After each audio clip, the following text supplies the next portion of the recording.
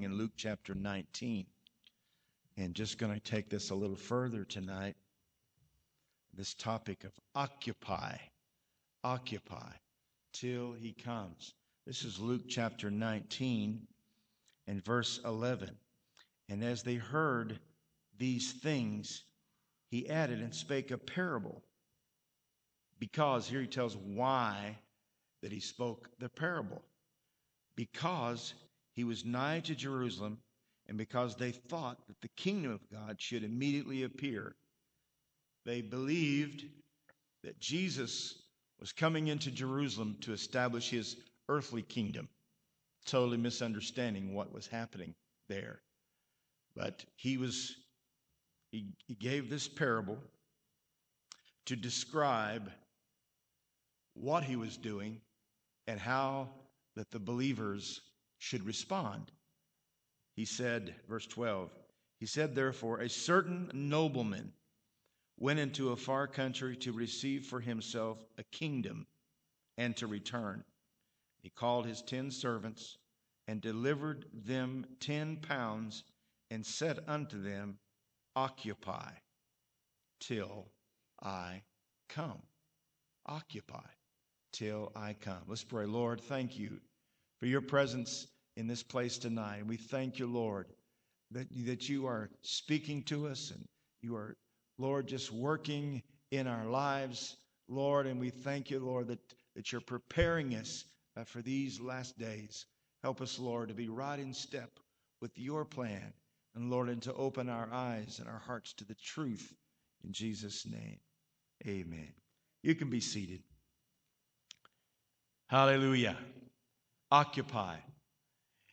I didn't really think about the very strong correlation between what was happening at this time, when Jesus spoke these words, occupy till I come.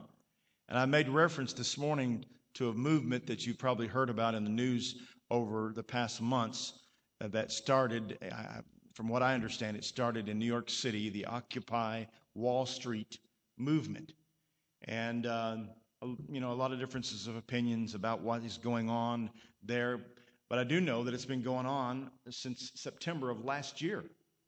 Literally thousands of people camping out in Zuccotti Park, which is located in New York City's Wall Street financial district. And so they're just camped out there in public protest to the fact that on Wall Street, no doubt that there have been some who have taken advantage, and we would never condone the taking advantage of those that are less fortunate by people that are powerful in the finance world. And that's not what I intend to do. But the real issue was with all these people who are involved every day in investments, multiplied millions, billions of dollars that are invested and worked through the avenue of the stock market. And but they've been protesting now, not only in New York City, but in other cities across the country. At one time, back in the fall in October, there were as many as 100,000 people camped out and in New York City to protest what was going on there. Now, I don't think it's wrong to protest, but I do believe that in 9 months' time, there's something a lot more constructive that you can do than just camp out in a park. I really believe that. And protest, sure, do that for a day or two, then get on to the business of doing what needs to be done. And if you're concerned about the economy and making money, how much money could have been made in those 9 months by those people? So I found it interesting that this was a debate over investments and the type of investments and wealthy people and their investments. And then Jesus giving to those 10 servants a command telling them, I'm going to give you all the same pound. 10 pounds, 10 gifts. This pound was probably worth about $20. And he gave to each one of them $20. And he said, occupy till I come. And the word literally means get down to business, get to work, invest this, do something with it, and cause it to multiply. And then when I return, then the rewards will be handed out. You'll be rewarded accordingly to your willingness to do what I am calling you to do. Now we know that the message here is that Jesus was telling those followers, those disciples, I'm going away, but I'm going to come back. And what I have given to you, every one of you, is a wonderful, valuable gift. And what are you going to do with this gift? Are you going to invest it? Are you going to invest it into the kingdom of God and into the lives of people? I believe that this gift is best represented by the gospel of Jesus Christ. That's what the gift was. The Bible says that we have this treasure in earthen vessels. It's the message of the gospel. We take it for granted here because, so many of us, we've heard the gospel. We've read through the Bible. We know about the gospel message, but that's not the way that it is all over the world. Many, many places all over the world, estimated half of the population of the world, have never really heard a thorough message of the gospel. And so literally billions of people in this world have never heard, and we've heard it so much it's just commonplace to us. But we need to be reminded of the fact that it's a gift from God and it's a treasure. It's something very, very valuable. The gospel of Jesus Christ. Something very valuable. And we need to be about the business of investing in the kingdom of God. Now, this message is not about busyness, not about filling your schedule so full that you don't have time to do anything, because I really think that will hinder your doing the business of the kingdom of God. But we are to be about the business. We are to daily understand that we have been given a treasure, a gift from God, the gospel of Jesus Christ, a dispensation of the gospel is what it's called in one place. Amen. A stewardship of the gospel, a treasure in earthen vessels. That's what we have been given. Amen. All of us have. We've been given this wonderful treasure. And the Lord knows what you're doing with it. The Lord knows that when you read about those 7 churches there in Revelation chapter 2 and 3, those 7 churches, and every one of them, the voice of the Lord spoke.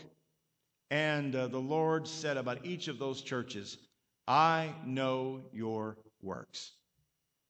What he was saying is, I know what's going on in your church.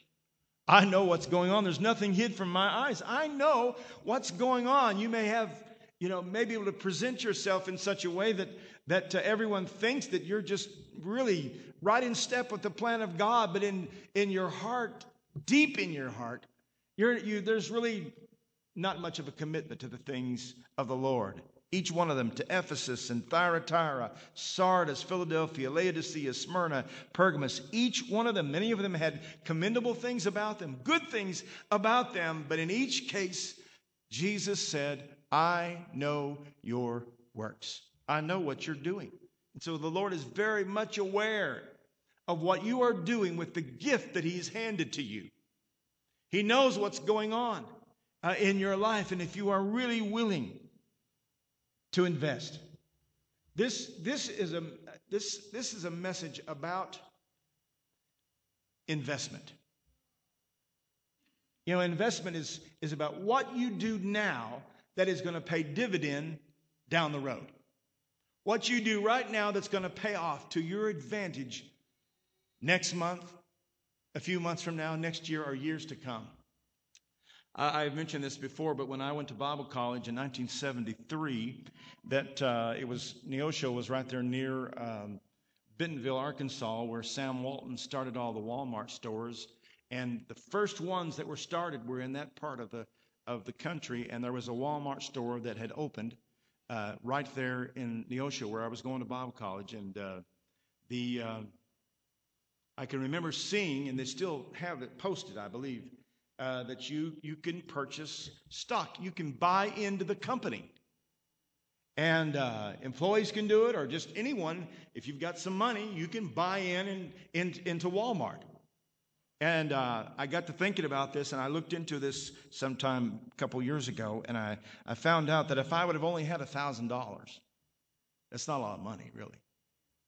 But when you're a Bible school student and you're 18 years old, $1,000 was everything. I didn't have it. I probably didn't have $10, and just poor and barely surviving. But if I would have only had $1,000 and had the insight into what it means to invest, that today that $1,000 would be worth almost just under $2.5 million. Glory to God. Amen. Oh, I should have done something and got that money, but I didn't have it, and I didn't know how to get it, and I didn't even know the value of investing in something like that at that age. I really didn't understand. Now that's a natural comparison to what investment is really all about. And we're talking about spiritual investment. You remember when Jesus sat by the treasury and he watched how people gave, and there was one lady that came and all she had was 2 mites. Let's give her the credit for what it says. We always talk about the widow's mite, but the Bible says she had 2. But it still wasn't worth much. Each of those mites was worth about a half a penny. And so she had 1 penny. If she had 2 mites, she probably had the value of 1 penny. But someone has taken the time to figure out what that would have been worth if she could have at that time invested that 1 penny into the Bank of Jerusalem at 4% interest for 2,000 years. That's a long time. If she would have invested that penny at 4% interest, it would be worth today more than $5 billion. And Jesus saw the investment that she made, and he knew how valuable that it was. Amen. Not just monetary value, but an investment for the future, an investment in the kingdom of God, investment in souls. If you've given to missions for years and years and years, and we've done that, and I know many of you have contributed to missions over the years, and you have no way of even understanding or even comprehending how those gifts are compounding in heaven. Amen. You have no way, your mind can't even comprehend what you have done and the work that you've done for God and the investments that you've made in the kingdom of God. There's no way that you could even comprehend. And one of the joys of heaven is the rewards that are going to be passed out, and to see that your little effort that you invested in the kingdom of God, oh, it made such a big difference. Hallelujah. Amen. I'm looking forward to that. Amen. To know that the labor and the work and whatever you do for the glory of God, that one of these days that there's going to be a reward. That's what he said. Occupy until I come. See the value of investing in the kingdom of God, not just with money, but just see the value of taking what God has given to you, which literally is this wonderful treasure, the gospel of Jesus Christ. And everywhere you go and every opportunity that God gives to you, you invest it. You invested. You invested in the lives of people. We went down to Carmichael just before the choir practice, and Lee Williams and his family were there for his viewing.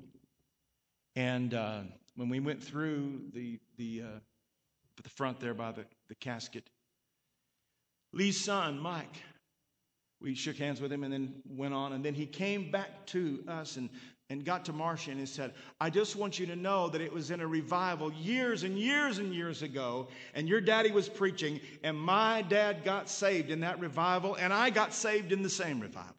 I want you to know that. Amen. Amen. It might have been 40 years ago or longer, 50 maybe years ago.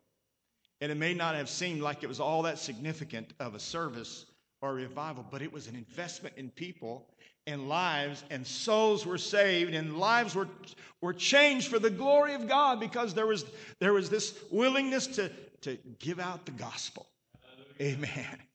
Amen. What an encouragement that is to know. And heaven is going to be a wonderful place, because a lot of the things that you don't know about, you can't even comprehend, but you gave little, but God turned it into much. Amen. Because he can use your willingness to invest in the kingdom of God. That's what the word occupy means. It doesn't mean sit in a tent on Wall Street. Amen. It means invest. Get involved in business that's important. Invest in things that really count. By the way, thank James Hacker for putting that together. Isn't that beautiful? There's the harvest field and the clock up there showing the end is near. And thank God for people that know how to do that. I wish I knew how to make those pictures like that, but I don't. But I want to learn. I want to try to learn how to do that. Amen. But it helps gets the message across, doesn't it? That we are to be busy occupying for God. So what are you doing right now for Christ that is going to last? What is it that you're doing for Christ that's going to expand and grow? I've heard about churches that have had fundraisers where they handed out $50 bills. Have you ever heard of this before? The pastor would get up and say, all right, I've got a whole handful of $50 bills. And he'd hand one out to everybody that was willing to take one. And with that $50 bill, that they made a commitment that within 3 months, 4 months, or however long a time that they set, that they were to bring that 50 back, and they were to have used it and invested it in some way. Use that money to expand it, to increase it, and then bring the $50 back. And whatever other monies that were made, people did all kinds of things. They made cookies and sold them on their jobs, and they did everything that they could think of. And people came back, and I'm talking about people took that $50, and I've heard about this in several different scenarios where we handed out maybe 30, 40, 50 of these $50 bills, and it was an investment of maybe $1,200 or $1,500, but it came back thousands and thousands of dollars. And it was not only a gift to the church, but it was also a lesson in how we are to use what God gives to us and make an investment and use what He's given to us to grow it, to expand it. Amen. I mentioned this morning that we are living right now in probably the most tremendous times ever in the history of the church. Don't think the first century church had it better or more exciting. Don't think that any time in the history of the church that it was better or more exciting. Right now, here we are at the very closing of this age and this dispensation, and we need to realize that our time is short, and what God has given to us, we need to invest it. Now, some of these investments that we make in people, you may see them in this life. Most of them you won't. But some of them you will if you invest in the lives of people and you pour out of yourself. And as we were watching that slideshow this morning from Ann's missionary work and heard her tell about teaching young girls who have been displaced and abused, teaching them how to read and teaching them how to feel like that they're valuable and that they have a place in the world and in the kingdom of God. That's an investment that after a year or so, you can start seeing that. There's some investments that we make in people and in the kingdom of God. We won't know about it until we get into the presence of the Lord. But we have been called of God, and we have been gifted with the gospel, and we are to occupy until He comes. We are really living in what some have called the rapture generation. The rapture generation. We're living in an age, more than likely, people that are right here sitting in this service here tonight will witness and experience the rapture of the church. Wow. Amen. There's a very, very high possibility that there are those right here in this building tonight that that we're living in that generation that's going to experience the catching away. The Greek word is the perusio, the catching away of the church. Praise God. What an amazing thought. We know that time is short, and that's why that the message was so brief and so clear when he handed them the gift. Occupy till I come. Invest until I come. Be busy for God until I come. Amen. Amen. Praise the Lord. So because of the great treasure and the great privilege that we have, we're to be living with a readiness and an expectancy and always loving his appearing, longing for his appearing, looking for his appearing. The Lord is coming soon. What are we to be doing? Busy. Stay busy investing in the kingdom of God, investing in souls through our every means that the Lord gives to us. Amen. If you will be faithful, what God has given to you, it will grow. It will expand. It's a wonderful, wonderful principle of the kingdom of God that if the seed is planted, you're going to see fruit, you're going to see growth. Be willing to do it. Amen. Be willing to do it and to be faithful to give. This morning we talked about several places in the scripture where there were these admonitions to do certain things because Jesus is coming soon. One was that we are to be busy reaching the lost. Another one was that we need to be committing ourselves, make a commitment to the work of the ministry. Another one, we need to be patient and steadfast and just wait to believe that God is going to fulfill what he has promised that he would do. Another one was that we are to live a holy life because we know that will the fact that Jesus is coming motivates us to live a holy life, or it should. Amen. He that hath this hope in him purifieth himself. Amen. He's examining himself, right? Amen. Let me just mention a few other things that we need to be doing since we know that Jesus is coming soon. Number one, we need to be spiritual people. We need to be spiritual people, people of the Spirit, people who live in the Spirit, people who walk in the Spirit, live by the Spirit. Colossians chapter 3, if you then be risen with Christ, seek those things which are above, where Christ sitteth on the right hand of God. Set your affection on things above, not on things on the earth. For ye are dead, and your life is hid with Christ in God. When Christ, who is our life, shall appear, then shall you also appear unto him in glory. Amen. Your focus needs to be on high things, spiritual things, the things of God, not on the things of this world. Set your affection on things that are above, not things that are in this world. Don't get wrapped up in things of this world, but instead be a spiritual person. Live above the world and all of the influences of the world. You need to be a spiritual, godly person. Amen, because Jesus is coming very, very soon. Another thing that the scripture says, and we read this all the time whenever we receive communion, and that is we need to come to a communion service, and that the scripture says that it reminds us of the sacrifice of our Lord.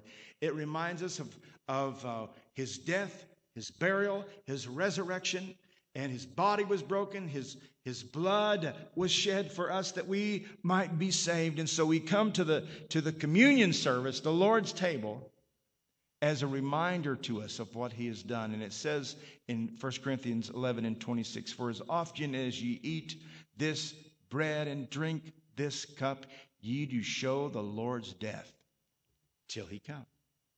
Till he come. Stay at it. Always. Make sure that your focus is on the sacrifice of our Lord and what he has done. And we are to do that until the Lord comes. Another thing is found in 1 Thessalonians chapter 4. The Bible says that with this hope that we have, we're able to comfort those around us who lose their loved ones. Tim LaHaye wrote the series Left Behind. Sold like 40 million, literally. It was one of the biggest sellers as far as a Christian book ever. And they turned it into movies and just huge interest in that. Tim LaHaye said that when he was 9 years old, his dad died. And he was so heartbroken that at the graveside, that he was weeping. And his uncle, who was also his pastor, came up to him and put his arm around him and encouraged him and reminding him, listen, this is just temporary. The Lord is going to come. He's going to come soon. And then we're going to go to be with our loved ones. And so he said that those words of comfort have stayed with him. And all through the years of his ministry, he was focused upon the fact that Jesus could come at any time. And that was one of the motivations for writing the Left Behind book. Amen. Comfort one another. 1 Thessalonians 4, verse 13. But I would have you to be ignorant. I would not have you to be ignorant, brethren, concerning them which are asleep, that you sorrow not, even as others which have no hope. We have hope. Amen. For if we believe that Jesus died and rose again, even so them also which sleep in Jesus will God bring with him. For this we say, that unto you by the word of the Lord, that we which are alive and remain unto the coming of the Lord shall not prevent them which are asleep. What a comfort. Amen. Amen. Glory to God. The Lord is going to come. The trumpet is going to sound. And there's going to the believers on this earth, those that are born again, are going to exit this world in a moment, in a twinkling of an eye. Faster than that. They're going to exit this world. And we're going to meet those loved ones in the air, the Bible says. Amen. Glory to God. Now that is a comforting thought, isn't it? Amen. To know that our friends and our loved ones and those that have already gone on, our family, they're all already gone to heaven and in the presence of the Lord. What a wonderful reunion. We comfort one another with the message that Jesus is coming soon. Amen. Amen. Another admonition in the scripture that relates to the coming of the Lord. I've already mentioned, we're to be a spiritual people. We're to have the right focus when we take the Lord's Supper. We're to comfort one another with the message of the coming of the Lord. And then the scripture says we're also to be faithful and to be committed to the church. Faithful to the church. Hebrews chapter 10, verse 24 and 25.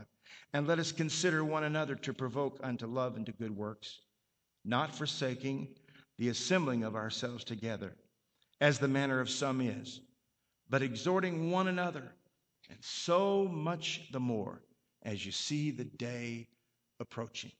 Amen. When you see all the signs that Jesus is coming soon, it should be a motivator to you. I want to be in the house of God. I want to be with the people of God. I want to hear about God. I want to worship God. I want to have that kind of an opportunity to fellowship with the Lord every time that I possibly can. Amen. Faithful to the house of the Lord. Even the Lord's coming motivates us to be faithful to church. Amen. There's others I could go through here tonight, but I just wanted to give you a few of these things that are to be things we are to be busy doing until he comes. And remember the important message of we have been called of God, we've been given a gift, and we are to invest it. Amen. Invest it. When you read the parable, there was one who was afraid to invest. One of the servants said, I didn't do it. I was afraid. I didn't invest. One of the judgments that came upon him was that his gift was given to the one that had 10 talents and invested those for a return. Amen. If you're not willing to let God work in your life and to be used of the Lord, it could be that your opportunity, your talent will be taken away from you, given to somebody else, so that they can invest in the kingdom of God. Call of God is occupy, occupy. Be busy for God. Be busy. Be involved in the business of investing in the kingdom of God, in the lives of people. Great joy in this world and great reward in the world that is to come. Hallelujah. Hallelujah.